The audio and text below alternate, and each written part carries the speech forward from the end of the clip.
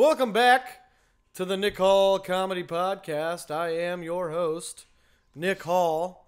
To the left of me, Josh Griffey. What up, peeps? how's it going? You're always slow on the intro, and it's kind of pissing me off. Well, I'm usually waiting for more grandiose entrance. No, a great theme song like pro wrestling. I can do a little Triple H and spit water. I don't have anything good to say about you.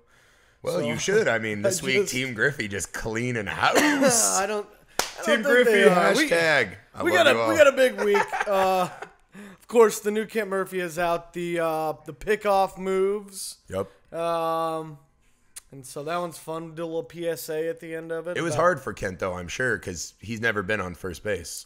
Well, it's not about Kent being on first base. It's about Kent actually doing pickoff moves from the pitcher's mound.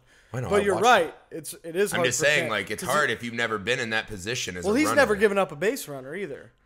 That's true. I forgot about that. Yeah, he's never the only base runners he's actually like technically given up are guys that he beaned on purpose. But then he goes and fights them before they get to first base, and he gets kicked out of the game. So he's game never called due to unruly violence. So, yeah, so he's never been like on the mound with a base runner on. Yep. So even like in he threw 3 perfect games in slow pitch softball before. That's tough to do. Which is whoa. That's grown men playing a small children's game, like a small girl's game. So it's hard to keep them off the bases. Kent's amazing. But check it out.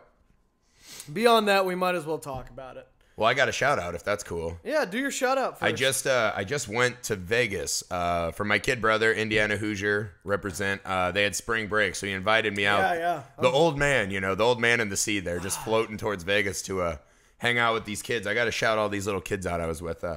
We got Caitlin, Bree, Shannon, Abby, Charlie, Connor, Carl, Sean, Alex, Cameron.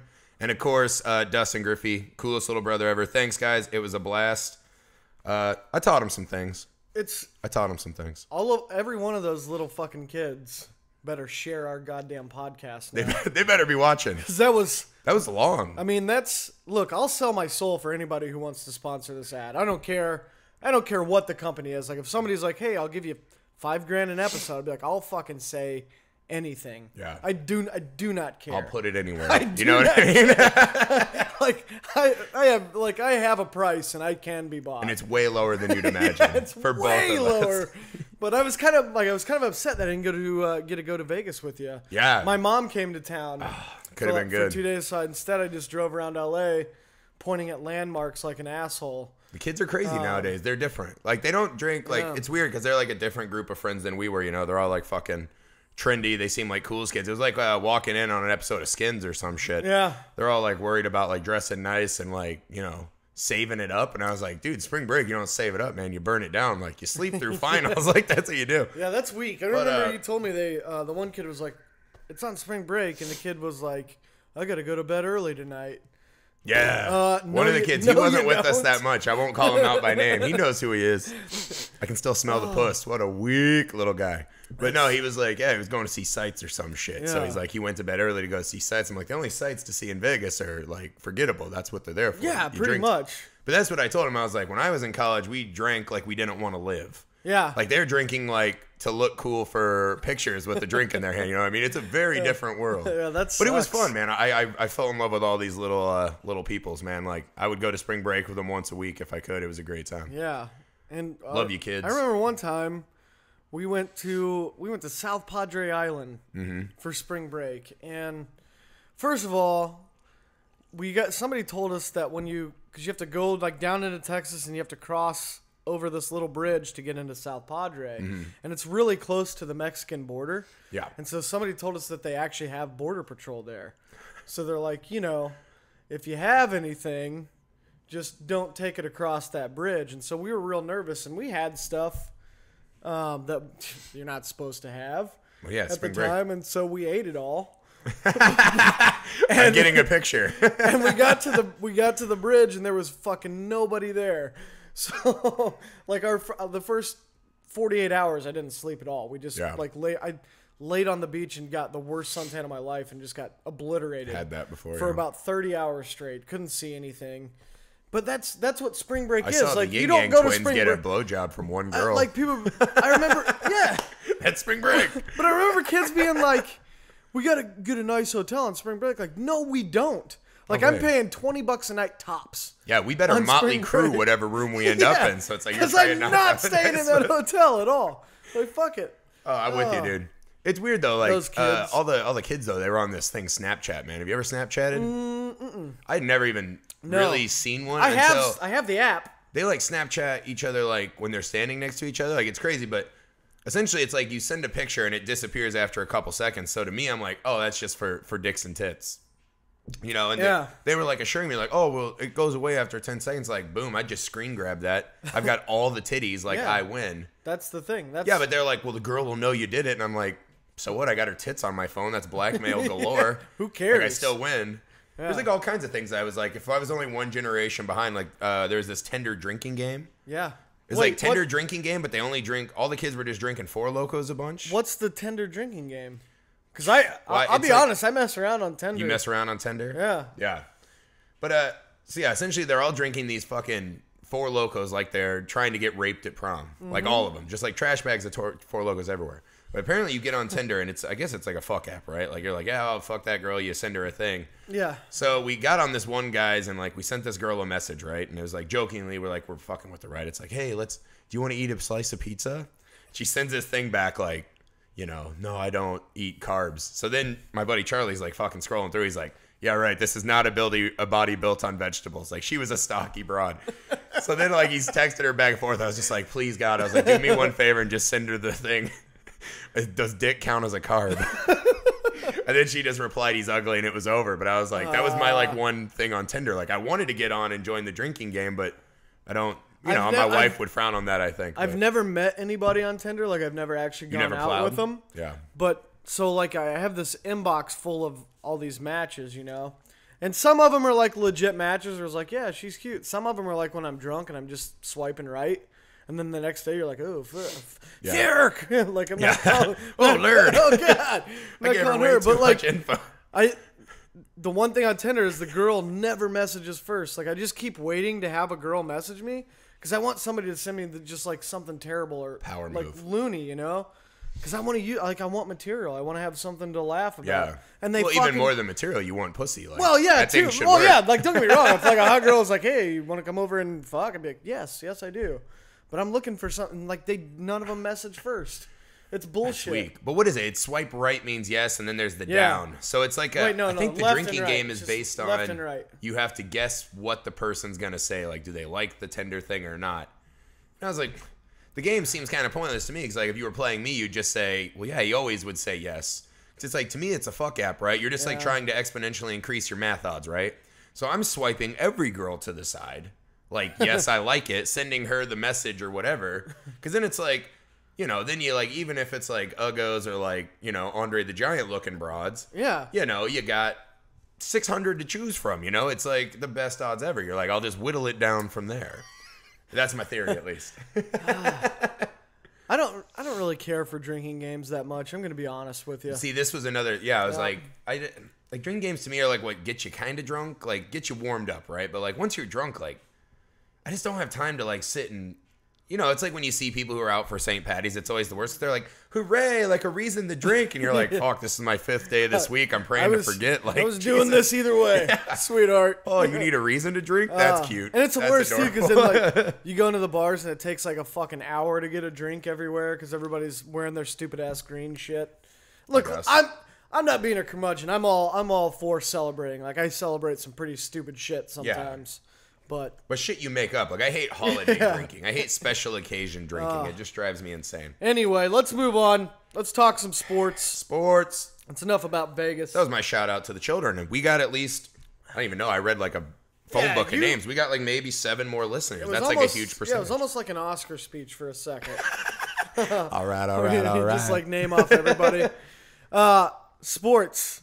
Let's talk about sports. So obviously we're going to talk about the tournament here in a second, but let's get on to some baseball for just a minute. Baseball is back, baby. The actual regular season technically started 31st. It technically started is opening day. This weekend because the Dodgers and the Diamondbacks went over, and I was I watched a little bit of it because down in Australia. Yeah, it was like real early, and I was still up, but so last night. 3 games into the season now, Mattingly he's just fucking had it with Yasiel Puig. Yeah. Like, normally it takes at least like all-star break before it breaks down, you know? So Puig, last night's game or today or whenever I don't know, Australia time. I just don't know. The last game of the series. Yeah, the right? last game. Puig gets thrown out on the bases a couple of times doing dumbass running shit that he does. Like, that's his thing. Like, well, he's fat now, too. He came in like 50 pounds overweight. I think he was like 30. So he gets thrown out of the bases, and then the ninth inning, the top of the ninth, he struck out. And then he said he like hurt his shoulder and he didn't go back out in the field for the bottom of the ninth. And after the game, they were interviewing Don Mattingly, and they were like, "Don, what's wrong with Yasiel?" And Mattingly was just like, he looked like the old drunk dad that just bailed his kid out of jail for the ninth time. Like, he was like, "I don't know." He goes, "Every time that guy swings and misses, something hurts on him. It's some kind of injury." He goes, "It's his shoulder, it's his back, it's his neck. I don't know. Maybe they'll do an MRI." He pulled an ego. And the media's like, "Don't ask him about Puig anymore. He's going to kill somebody." Puig's like what would really happen if The Blind Side was real, you know what I mean? Like, the guy takes in the ultra-talented young kid, and then all of a sudden he's like, "This is a terrible move. Like, this kid's a real piece of trash. Like, I hate his guts." It's like, and we didn't even win in the playoffs last year, so what are we really doing here? But I was thinking about it, and if that's true, like if he fakes injury every time he swings and misses or strikes out, I think that's fucking brilliant. He might be looking at a ton of strikeouts this year too. So Mattingly's going to be like ripping hair out. Yeah, but like I'll admit I kind of did that when I was younger. Like when I used to do bad shit in sports, I'd always be like, ghost.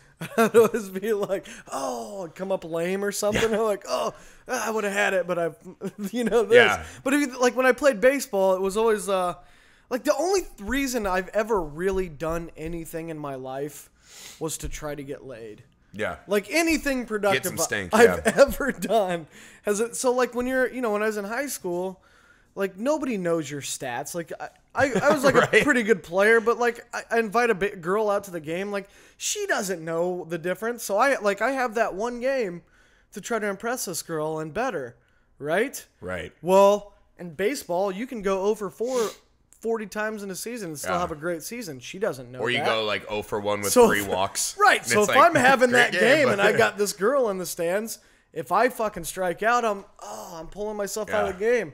Try to get some sympathy. Yeah, rub. Then you get a sympathy, then she doesn't know that you suck. Baby, my back hurts so bad. You get the sympathy rub down. And I think Puig is just playing strategy. He's playing the numbers game. I think Puig has enough money and notoriety now that he can move on with his life. Like, I don't think he needs to still be. You think he's still trying to trick women?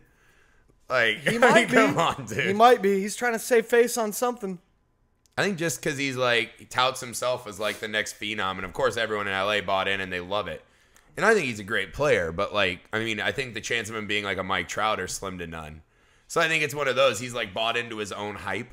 And now, it's hard for a guy like that to swallow failures of any kind, especially when, like you said, he gets himself in so many he has kind of a Sosa flair about him where just makes really weird bad airs for no reason. Yeah. You know what I mean? It's just what the hell's wrong with this guy? And I think it's his delusion of being unable, because they say he's one of the most uncoachable players. I believe it. You know what I mean? Well, he doesn't speak a lick of English. Well, yeah. So. But Dodgers have that on lockdown, I'm sure. But the problem is that a guy like that, they're giving him maybe you did this wrong. He's like, perhaps the baseball is oblong. I don't know why he's Russian. Yeah. Can we do an impression counter? That's the first impression of the show. Is his name Boris Puig? Hello, I would like to take your Crimea and steal second as well.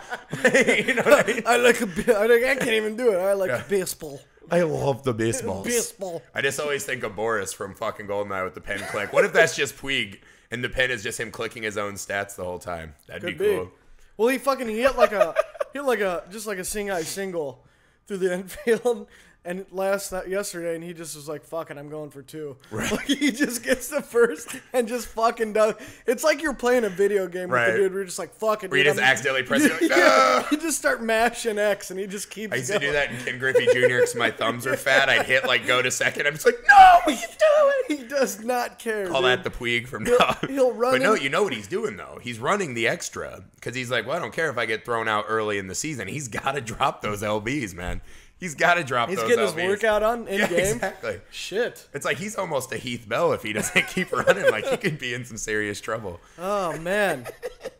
I don't know. Like last year, there was like the big uproar about him, and it's all the old school guys. It's always the old school fucking baseball guys that are like, he's disrespecting the game. He's playing it the wrong way. Right? Why? Because he got thrown on the base paths a few times. Like, you know, like just because he doesn't play the game the way you read it from a book written in 1920. Oh yeah, they don't play it like back when they didn't have fences and shit. That's like, weird.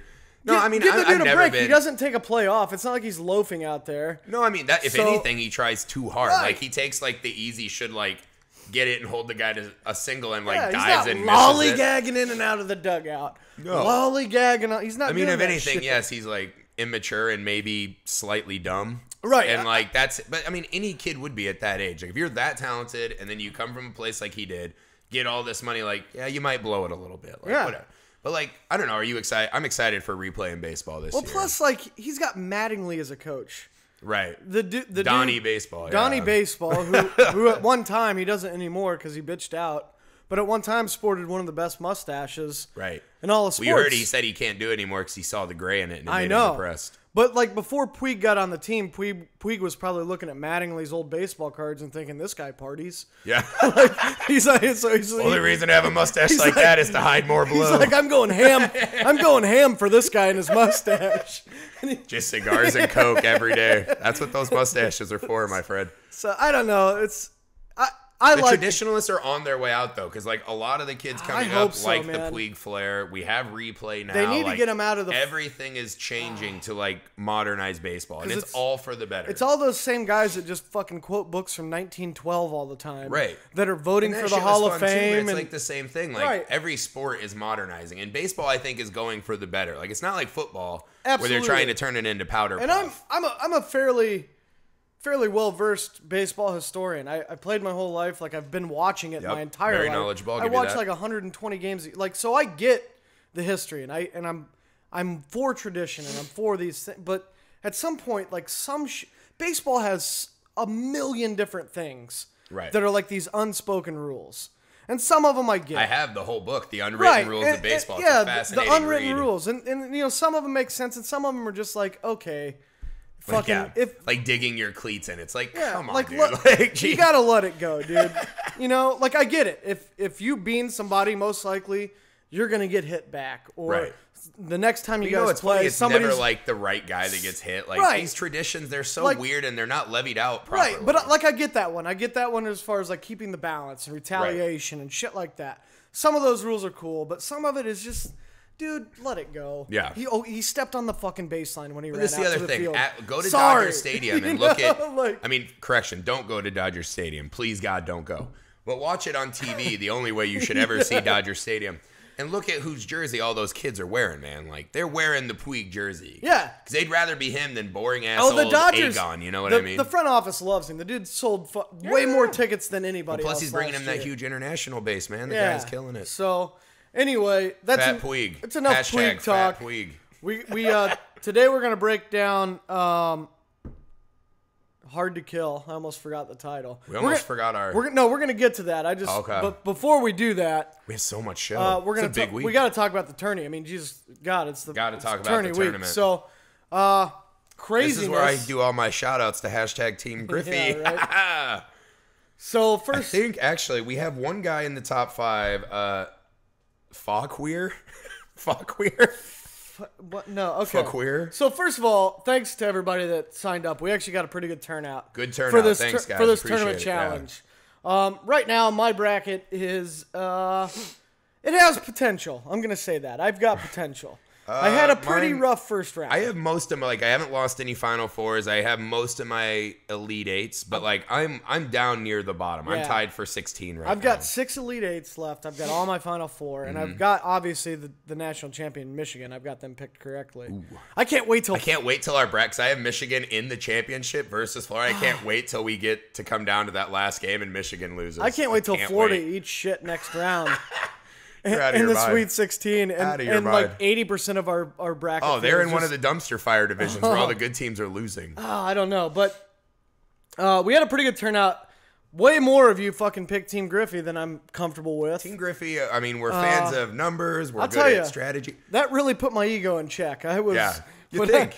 After I saw 3 Team Griffeys, I almost hanged myself. I think it's hanged like myself. 60-70% Team Griffeys. No, I don't think I it's think that we're coming much. out of the woodworks hard. The most important And also, thing is, you would know is that besides Fauquier, 15, whatever his name is, only one Team Nick is in the top 5.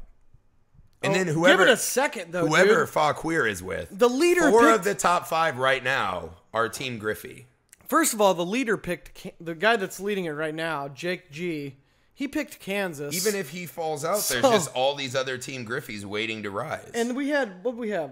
Oh, we only had. I thought we had more than one, but we had one person that Ohio picked, State. Well, Ohio State. God, that made me happy. But we had one person that picked Wichita State.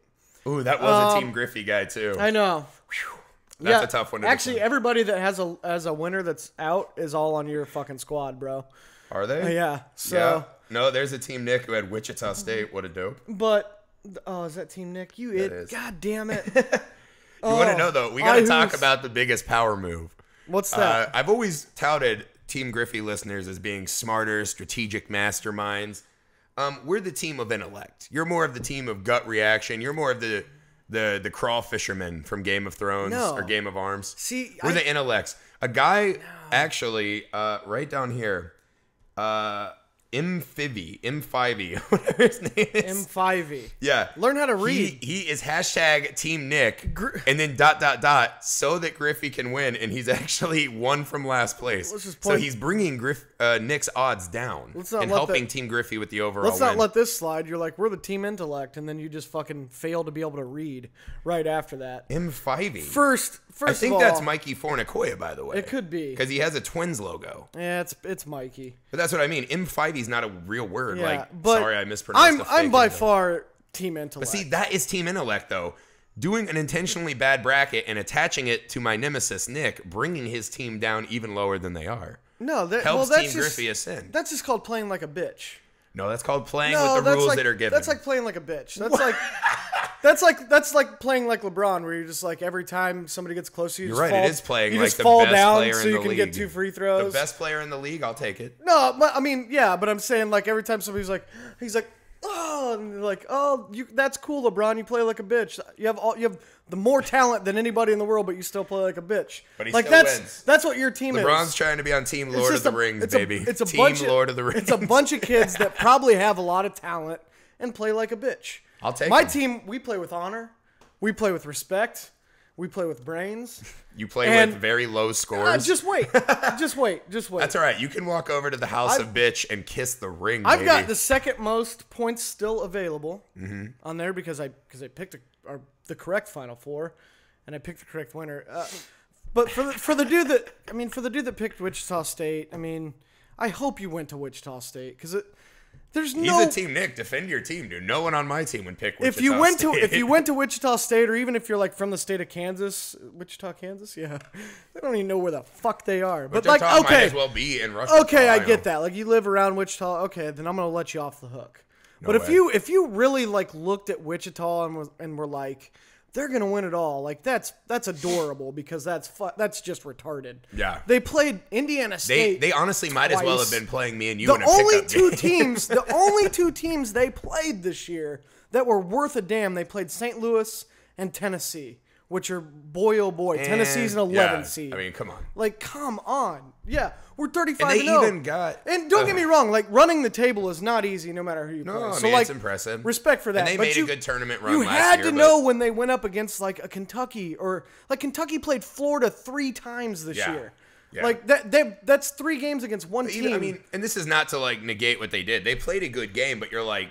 That it almost looked like you were watching the flip. Like they were my wife was sitting there cheering. She's like, "I love underdog stories." I'm like, well, yeah, they're and the that's how, fucking like, 1 seed. Like they're not an underdog. Right, because that's the thing. Like everyone's like, well, they went to the Final Four last year. Yeah, they did. When no one saw them because coming. they were the underdog, and like it's that whole thing. But when you're the 1 seed and you're playing that schedule, like everybody's stepping up to play you. Yeah, everybody. Exactly. Everyone wants to be the one that puts them back down. There's no way the they ladder. duplicate that. No, no way.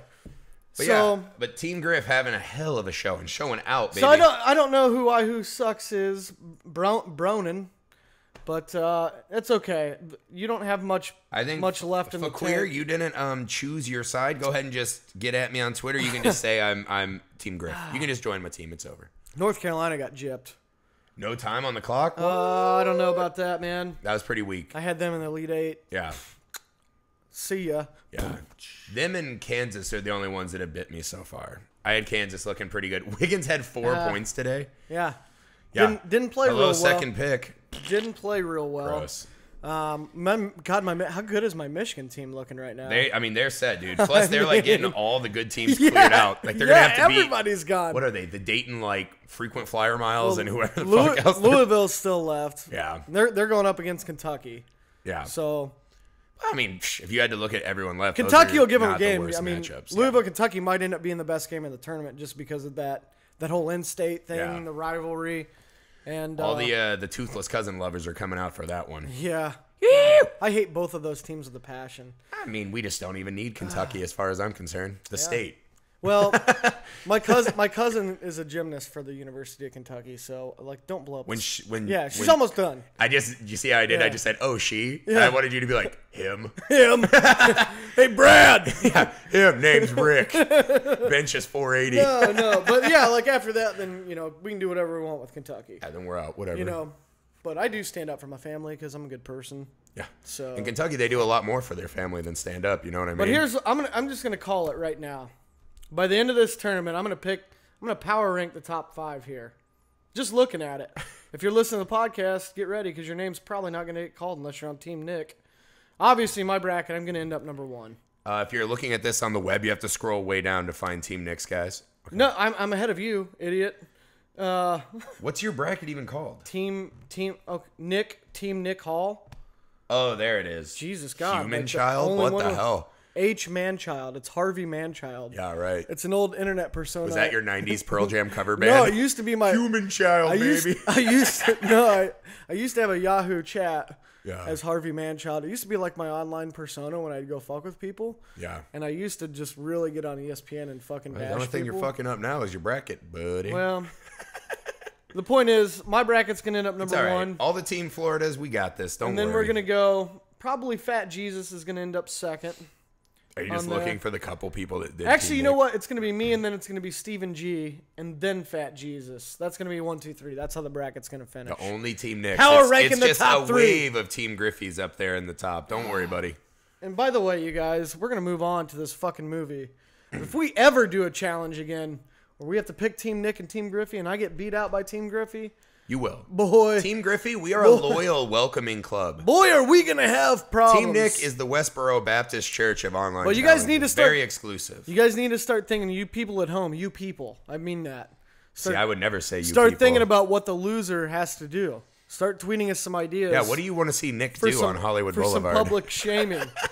All right, let's move on. Today, we're going to grade the great Steven Segal. This is where I'm going to say you people. Where was the enthusiasm over picking the movie, peoples? We need more feedback. More of it. Anyway. More.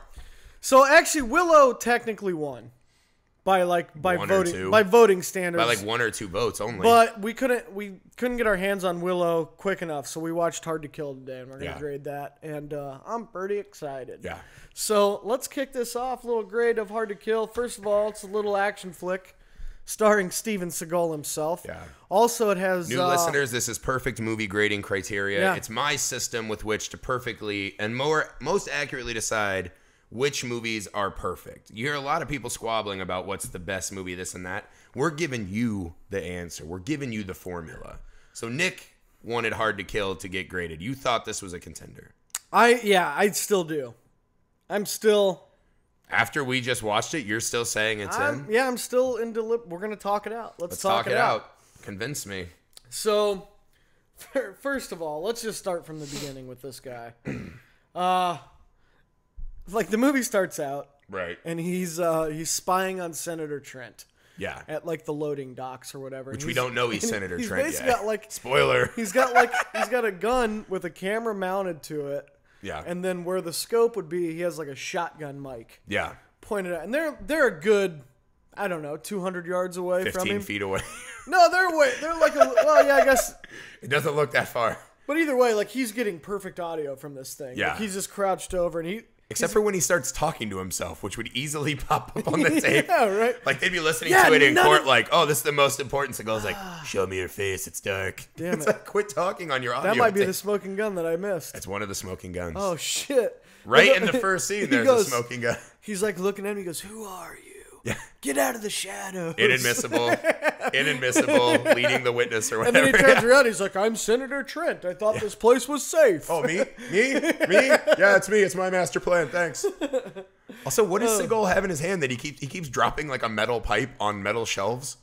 Like when he's trying to be stealthy, that's how the guys know to run over there and he's like clean trying the to dock. change something out on the camera, and he hits a little thing, and everybody turns around, and he's still like halfway into the alley, and the guy's looking right at him, and they're like, "Where is he? Where did he? I thought you said this dock was clean. What was that?" Yeah. And then Segal like, It's one of the bugaboos of this whole movie is the it's a bugaboo of that entire genre, though. the overly foolish villains, right? Like the henchmen are usually like. There's always the henchman problem of like they line up one at a time to get their ass beat rather than like all going at the same time. That kind of stuff I can deal with. This is like really beyond foolish. Yeah. And not only that, he didn't even have one like tough like henchman.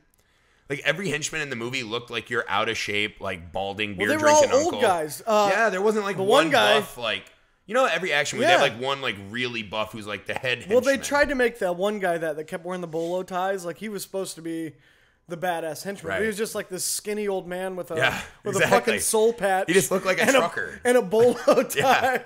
And he was It's like a trucker plus chain smoking plus meth plus bolo tie. That's how I knew he was a bad guy. So they started him off like that he might be a cop, but he's a dirty cop. It's like you just knew right away. But it's like, oh my God. It's just, it has some great Segal though. There's a lot of arm breaks. Yeah. A lot of arm breaks. Because when he gets back to the house, like right after that scene. Oh yeah. And he's like hiding the camera, and his wife yells down. She's like, "What are you doing down there?" And he's like, "I'm just getting in the ice box." He goes, "I gave up my diet for Lent." Yeah. Fucking, he's got so many good lines in this one. Who wrote that movie too, by the way, that they were still using Icebox? Like, when's the last time it's been called an Icebox? Set in, it starts in 1983. It was set like in the same town as Little House on the Prairie. No, it's in L.A., idiot. Oh yeah, that's right, L.A. Stupid. Represent. Yeah. What is that? L.A. So anyway, so from there, like the henchmen come in and they shoot him like 4 times, and he's just. Well, this is where the movie gets its title. Right. Is this is another smoking gun for me, right? They kick the door open, and there's 3 henchmen in the room. All of them have shotguns. Yeah. They fire a gun 4 feet Well, they towards hit Segal, and all they do is wing him in the shoulder. Well, the first one was like a buckshot or something, like it sprayed out. Still, though, the spread Right. on that would cover that whole Right. room. And then the next guy like shoots a real bullet into him. Right, okay. And then his wife's like, "Mason!" And the guy's like, just "No, screes. good night, bitch." But this is And he another puts thing they her do in down. the movie is like the bad editing, where there's like guy who's just like sitting, and you could tell the director's like, and he's just like, "Oh yeah, goodbye, bitch," and like blows him away. And there's like a lot of like because there's like the scene where Segal's like laying on the bed, and she looks at him, looks back at the guy. This is like seconds long. Yeah. And just goes, "Mason." Meanwhile, And then the guy guys like just this. is like, "Is she gonna oh, stop yelling?" yeah, you're done yelling now? Your dramatic line? Die, bitch. And blows his wife away. Wait till she's done yelling. Don't fire her. Let her get the scream out. Like, let her. Come on. You know it's her husband. So. It's pretty rough. But, So anyway, so they do that. They blow his wife away. Presumably then, kill him. Yeah, supposedly They're like he's a huddled dead. mass on the And bed. then his kid walks down the hallway. Yeah, who So, looks like a young he's Josh like Griffey. He's like 3 or 4 years old. He walks down the hallway. The 2 like grown ass gunmen see him, and they just start fucking unloading just rounds of bullets at this kid. Oh, yeah. And he's like They running knock down the his hall. gay pride banner off the Yeah. ceiling. And the kid jumps out the window, and they fucking, they show like 3 or 4 more shots out of the gun, and it kind of looks like it might have hit the kid, and it kind of doesn't.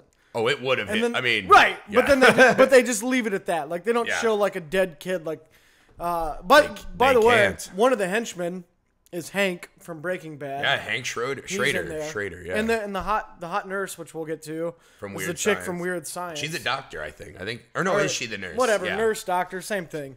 They don't distinguish in the movie. They all just wear the white coat. Right. So that's a set. Like basically, like his wife and his kid and him die at the beginning. Yeah. Or so you think. He's being set up by dirty cops. Right. And so they get to the hospital and the police, like one of the police chiefs is standing there, and then like some of the dirty cops and some of the good ones. Right. And like the good His best cops. friend cop. Right, Yeah. and this doctor just runs out and goes, "Mason's dead," and then runs away. Yeah. And the cop's like, "Damn it!"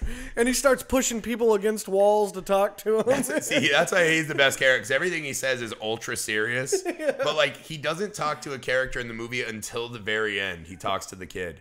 Yeah. But like, he doesn't talk to a character in the movie until he's like, "Listen here, pal." Like, he gets him on the wall and tough talks him. And you're like, Jesus, like, that's your own mother. Like, what are you doing? Like, he's just tough talking everyone. Like the scene when the doctor's like, "I know you're a cop, but this is my hospital." He's like, "Listen here, pal. I'm doing my dead partner. Just doing my job." You know? We could learn a lot for our next True Detective skit just on that guy. Yeah. Like, he's got everything in one cop package. So the doctor runs out, and they're like, and he's like, "Mason's dead," and they're like, "Oh no!" Well, then you find out that the good cops are behind this. Yeah. And so Steven Segal is not really dead. It's an elaborate ruse. They're saying that he's dead to do it, but he's like, he ends up slipping into a 7-year coma. Because that happens. Yeah. And he wakes up and who do you think's paying for that? So they pull the plug on his ass. If there is a smoking gun, it's like it's in this section of the movie, like when he's laying there in the coma. A lot of smoking guns. Yeah. So he's like laying there, and the one nurse shows up, fucking Kelly LeBrock, weird science chick.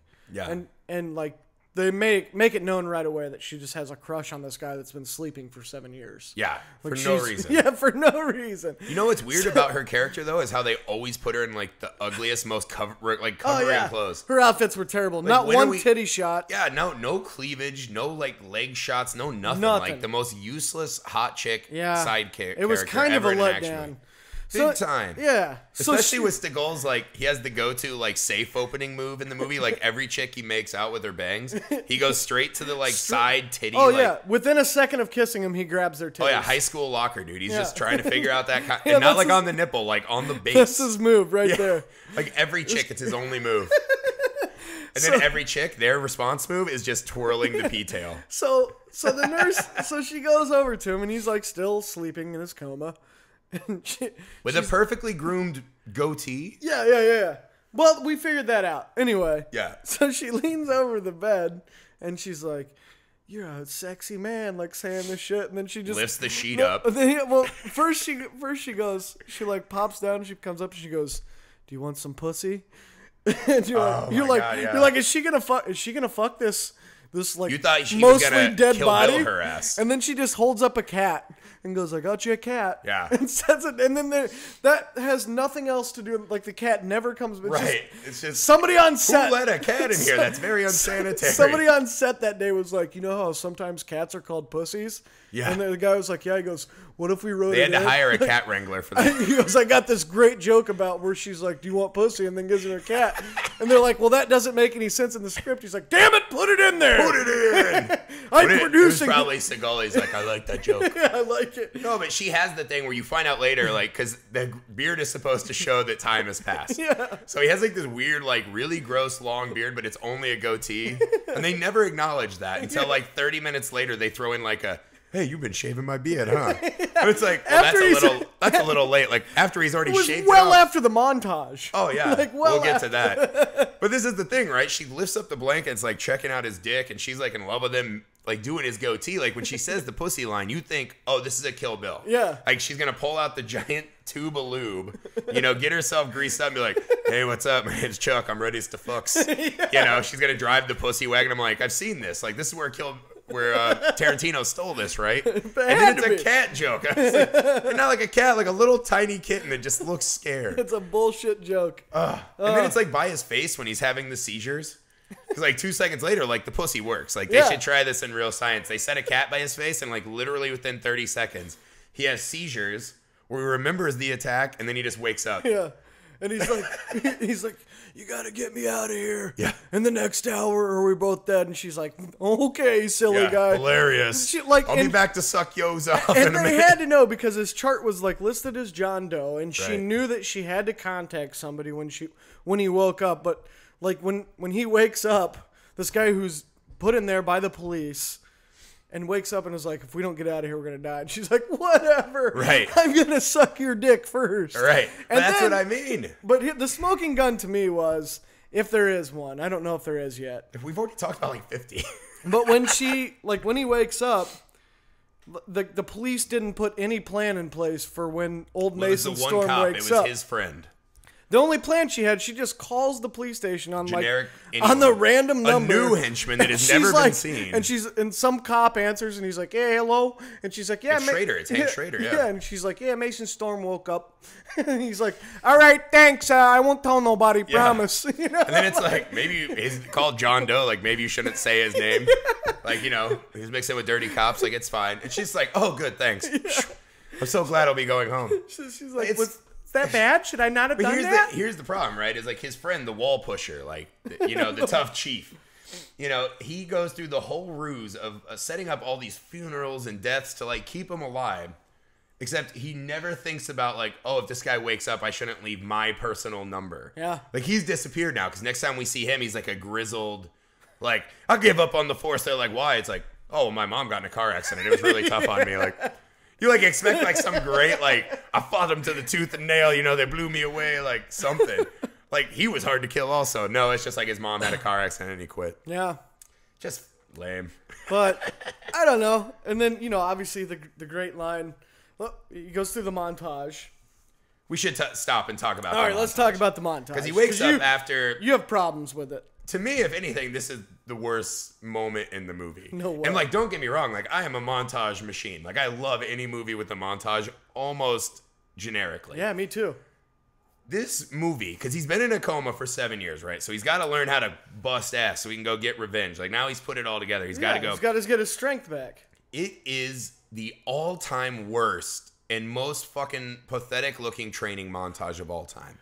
Like, there's the scene when he's just in the living room. He's like just the daintiest karate chops, like 50 of them. And then he's doing bench press with the bar. And he looks up, and there's just 2 newspaper articles. That's the only ones he could find, I guess. Like, he doesn't have pictures of his wife and son. He has 2 shitty clip-outs with no pictures of, like, cop's family killed, cop killed. And he looks at it and goes... That's his motivation. And then it's back to the training. And then this is the best part, though. That's my favorite. We get the Steven Segal bad run. It's almost his trademark. Like, for as tough of a guy as he is... It looks like he's like he's got like the T-Rex run, right? Like his arms are down anchored to the side and it's just all wrist. His left arm just does this, but his right arm does this thing where he goes. Yeah. Every like he's dribbling a tennis ball or something. Like it's unbelievable. Like for the toughest guy. And it's just him in like this really stupid looking track jacket, like running up a mountain. And you're just watching it and you're like, I'm gonna fight that guy right now, just on principle. Like any guy I saw run like that, like I just want to fight him. Like, yeah, he's Steven Seagal and he'll clean my clock. And then there's just a scene of him like trying to like punch wood. And like that's when you know it's over. Like there's no getting better. He just punches the thing out of the ground. No, he puts the acupuncture needles in and lights up the fucking herbal smoke shit. Yeah, I forgot. He puts in 3 acupuncture needles. Like that's it. Like no, he's got a ton of them. He's got like 20 of them. There's like 1 in his bad fake scar. No, he's got like 2. He's got 2 in the front, 2 in the back that have the smoke on them. But he had like a ton in his chest and his arms. Fucking come Not on, enough. man. Not enough to welcome unleash to the your real Kung Fu world. dragon. Bullshit. But they went to a second part of the like they broke it and then they went back in. They broke a montage. You never break a montage. Then he's like doing more badass shit. They broke the montage, stopped the song, showed bullshit, and then went back to the montage of him punching this thing and it falls off the ground. Because you're like, yeah, it's only anchored like 4 inches into the ground. This log fell over. It's the worst. Like it's like, think of any montage. Like I'd rather fight John Cusack in that skiing movie or not fight. Like him training to ski is tougher than Steven Seagal training to like take out dirty cops. Don't want to go on top of that mountain yet. Yeah. I mean, Rocky was like lifting his entire family in like a rickshaw and like cutting down trees with his teeth and carrying them on his shoulders. Like Steven Seagal's just running like a T-Rex. It looked like he was chasing Jeff Goldblum in a Jeep up the mountain. It was pathetic. We're gonna put that video up. There's the montage of it's just Steven Seagal running in films. Oh, I put it up. It's on the Facebook. You can find it now. It's the funniest shit. It's unbearable. Like it makes him the worst action star ever. Like you can't believe it anymore. It's the best.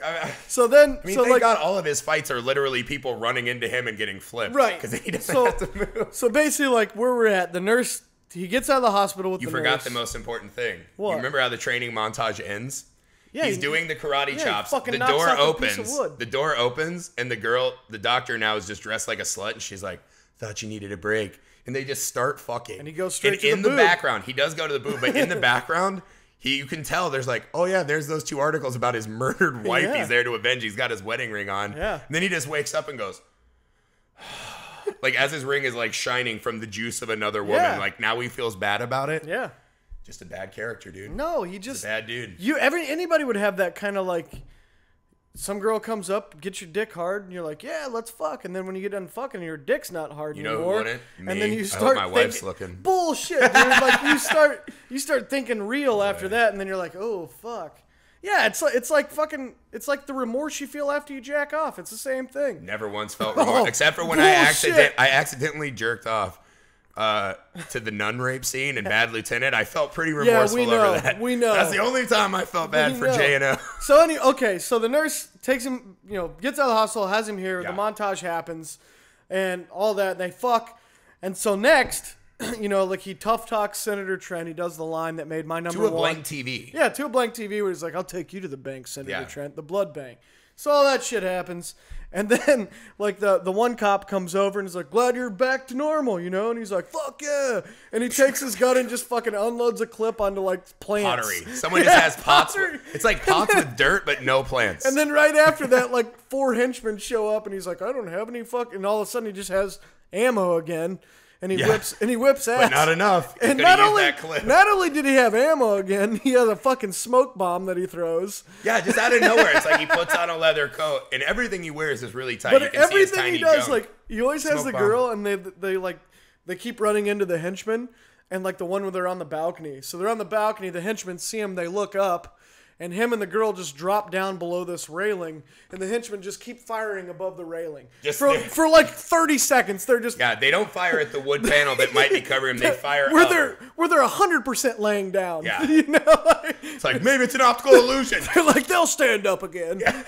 Oh, and he stands up. He's like, get it. It also has the great moment, though, where every henchman, they start firing. And rather than like a little kickback or like normal, every guy does this move. Yeah. They just start like spraying the front of their gun wildly. They make it to the end of that railing and they stand up by the pillar, and the one guy just comes up behind him with a knife. This is the bad editing. Grabs him by the arm like this and just stands there. Sets the knife like on the leather and freezes so Segal can be like, what? And Michael Keaton his ass with one of these Batman punches. But then then they have like the terrible getaway scene in the Jeep. Yeah. But then that's when the movie just kind of goes ape Well, shit. yeah, that's basically taking us to the ending, like the big finish, the big fight or whatever. Yeah. On there, and my other favorite part that we forgot to mention at the beginning when he's in the liquor store. And he fights off like the guys that are trying to rob the liquor store, and he gets down to the after they murder the owner, by the way. Like, doesn't actually do a good cop job. He gets down to the last guy, and the guy's got a knife, and he goes, oh, it's probably not. He's still holding the gun. He goes, it's probably not fair if mine's bigger than yours. So he sets the gun down, and the guy's still holding the knife, all fucking like shivering and shit. Yeah. And he goes, oh, it's probably still not fair. He goes, let me get down on my knees.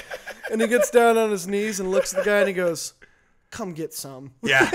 And the dude come cut my heart out. The guy runs over and he just goes, get in! And then snaps his leg with like the Ken Shamrock like ankle lock. And then it cuts immediately to him outside signing paperwork and giving someone the wink. Yeah. So anyway, it ends. He ends up fucking knocking off all the henchmen. Well, he kills all the henchmen. His son's alive now. Right. His son's back. Gets his son back. His partner gets murdered. They staged his son's death. He found out like an hour into the movie. Right. They're like, he never has time though. Like he sees his son for the first time in 7 years since he woke up from death. And what does he do? Yeah, just rubs his head. And like he's like, I got one more takeout order. And he runs to like the senator's house. Yeah. And it's like, hey son, what's up? Yeah. And the son's just like, well, fuck. Like I haven't had a dad my whole life. It's fine now. So, You know what's wrong with the ending though? Is the Segal murders are cool, but when he gets down to the last guy, he starts writing the cryptic messages on the wall. Yeah. It's like everywhere the henchman looks, it says, fear of anticipation of death is worse than death. He wrote it on the toilet seat. And it's in like pink fluorescent. Yeah. And then the guy like lifts up the toilet seat and it's like, I'm coming for you. And like all these bad lines, you're like, first off, how the fuck did he know like where he's gonna run in the house? Secondly, where's he getting all these different color like fluorescent paint pens? That's the last cop. It's not the senator yet, because then the cop comes down the stairs, and Segal goes around the pillar and like sneaks up, and then the guy's like looking around, and Segal looks out and he goes, "How's it feel knowing you're gonna die?" Yeah, and then he ducks in. It's like, "Got you, motherfucker." He goes, "How does it feel to know you're gonna die?" It's like the How's longest it feel you know worst you're line. about to die? And he doesn't use it like to his advantage. Like if he did that and then ran around the other side and like got him from behind. The other thing, like when he breaks into that house, so like this ending it's like a 25-minute ending, like where he's just going through all these henchmen. And he's fucking killed. Like, it's just murder. He's destroying L.A. Like, he kills the West, and it's fucked up. Yeah. And he gets to this house where the senator is, and, like, the other 3 henchmen that have been on his trail since the beginning of the movie. First off, let's talk about this. The henchmen are doing nothing to help. Is this your point? Right. No. What I'm saying is when he breaks into the senator's house, the guy with the bolo tie, fucking Hank, and the other guy that have been basically on his tail since the beginning. Right. We're just playing pool. Like, and what's the senator doing? Segal's wrecking the city. The senator's out back in the hot tub with some topless chick. And they come out and they're like, "Hey, we think Steven Seagal's alive. He's going to come kill you." And he goes, "Guess I'm not going to the ballet tonight." And it's like, what the hell? Like, you wouldn't have anything. He looks at the girl and he goes, "We're not going to the ballet. Beat it." Yeah. Get out. She's like, "Okay, I guess I'll just go." It's like, oh my God. But in the end, you know, he gets his man, like the tape's developed, like he's exonerated. Gets his kid back. Because like he never thinks to do this like early enough in the movie, like right. You know. It's almost like whoever wrote The Fugitive saw this movie and was like, "Oh, I can do it. This movie's like almost there. Let me do it better." Yeah. Like, because it's kind of the same thing where like this almost guy there's a bit of a has to prove his own, ends up having to prove his own innocence and like take the law in his own hands. Right. This whole like great chase. But that's the other weird thing is like even the good cop who tried to help him like never once was like, maybe you should like go through like some legal process. Right. Like maybe he's like a really bad guy. Right. Like there's like all these weird plot holes that don't add up just to get to like Steven Seagal like kind of. He just like that's what I do love about Seagal. He's got like the weirdest karate moves. I love how calm he is all the time when he's just super badass all the time. He's just like, come get some. It's a fun movie to watch, but like let's be honest, it does not deserve to be amongst the greats of the perfect movies. I'm gonna make a C minus. It's a C minus movie. See, I'm gonna give it a high B plus. I'm almost gonna put it in the A range. So I agree with you. It doesn't quite get into the perfect pantheon, but it's pretty damn close. With just a minor amount of tweaking the nonsense of the villains. I mean, it's like, really close. It's close. It's really close. It's way closer than the Power Rangers was. Oh, yeah, way closer. Last week. That's a movie I'd like to see, man. So, Seagal taking on Power Rangers. We got to get out of here. But speaking of Power Rangers, don't we have to pick Zords real quick before Tony we bounce? Two-Tone, listener and friend, asked us what Zords we would be. What would be your animal? Would you go prehistoric or would you go something modern, and why? Yeah, I would. I mean, I'd probably go with like a chimp. A chimp? Yeah, dude. Chimps have that super strength. Retard strength. Yeah, chimps are as strong as human retards. That's incredible. They do. They have full retard strength where it's just like they don't care about anything. Yeah. They'll start bashing fucking. I want to be a chimp. Cool. Plus, then I still get to like walk on my feet. Walk on your feet. Yeah. And still have opposable thumbs. Yeah, and still potentially bang humans. That's pretty cool. That's not bad. Yeah. Yeah, I don't know what Chimp Zord. I think I'd rather just be like the human retard Zord. Like I could be like, so we'd both have like the strongest Zords. You'd be an old man. I'd be the sloth Zord. You'd be old man strength. Oh man, yeah. What if I was an old retarded man? How strong is a retarded man if he makes it to old age? God, this is insensitive as hell. I'm not comfortable. I'm just saying. I'm not insensitive. They're like superhumans. Like they're so strong because they're retarded and old. They are strong. That's what I'd be. The retarded old man Zord. I'm gonna stick with the chimp and I wouldn't even, not offend anyone. It'd be like when the Green Ranger came out and he had the Godzilla Zord. Like I'd have to be my own thing because mine would be so powerful. Yeah. It would need no old other men animals. are pretty strong just on their own. Oh yeah, and then if you make them dumb, there's like that, but that's a real thing. The old man strength. Like, it's definitely. If your Zord was just like I'm a 75-year-old man, you could whip anybody 50 years and younger. Yeah, and almost every animal. Yeah, pretty much. You'd be like, I'm a dinosaur. I'd be like, don't care. All right. So we got to get out of here. Michigan's probably still gonna win the whole damn thing. My bracket's gonna win it Griffey, all. Team Griffey, thanks for killing. My spring breakers. Hope you're listening. Hope you share it. Until next week. Bye. Adios.